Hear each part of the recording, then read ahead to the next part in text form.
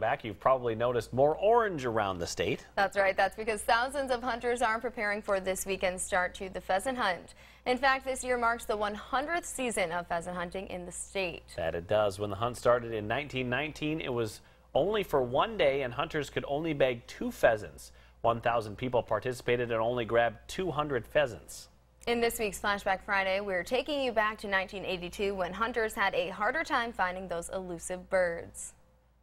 They're out there, but good luck in shooting them. The state's Game, Fish, and Parks Department says heavy cover and standing crops will keep pheasants hidden from this weekend's hunters.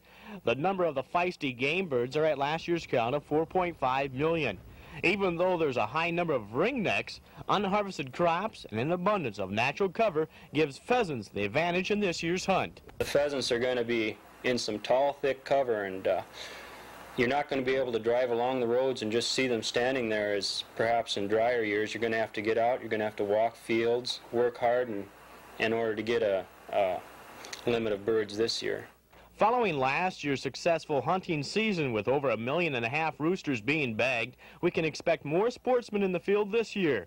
The state's Wildlife Division claims the dispersion of the popular bird again will make statewide pheasant hunting good.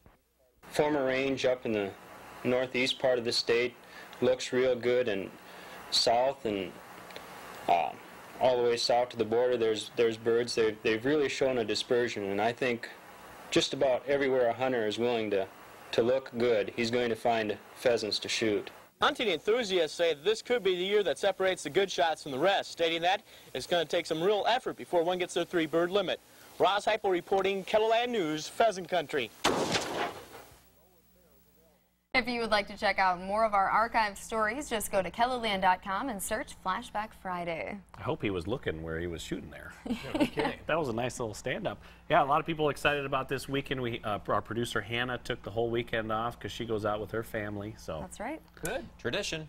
A lot of that. And, of course, everybody's always watching the weather to see what the wind's going to do and the temperature and all of that. And, you know, a little wind, a little bit of this and that, but it's not bad, is it, Scott?